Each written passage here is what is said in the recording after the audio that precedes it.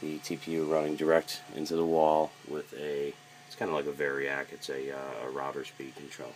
So we're going to go ahead and we're going to blast this thing off and show you our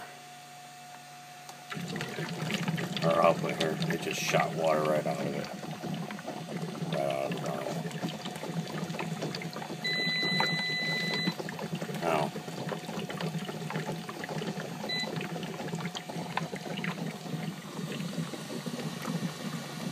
nine amps.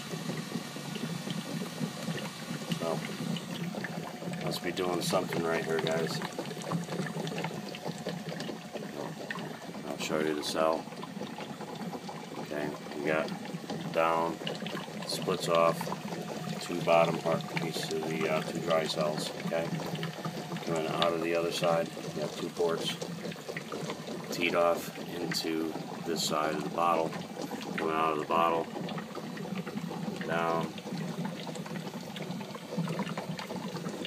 See if you can see that. It goes down, back around, and into the bubbler. Out of the bubbler, in through flow meter, which you can't even tell what's going on. It's just jumping up anywhere from 4 to 10 liters per minute. And I know it's more than 10 liters per minute output here, because when my cell starts knocking like this, I'm getting 12 to 18 liters per minute. So I know that this isn't correct. But that's the TPU, and that's my story. It's going down in amperage as we... Now it's going to go up. I'm showing this to you, but it was at 9 amps when I started, and we're down to 8.65. It's making an absolute racket here. But, thanks for watching. Oh, before I close the video off, I want to show you guys my voltage.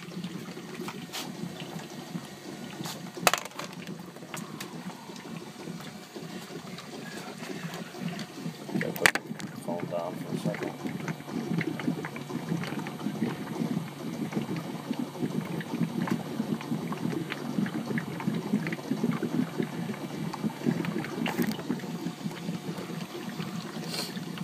That's per cell.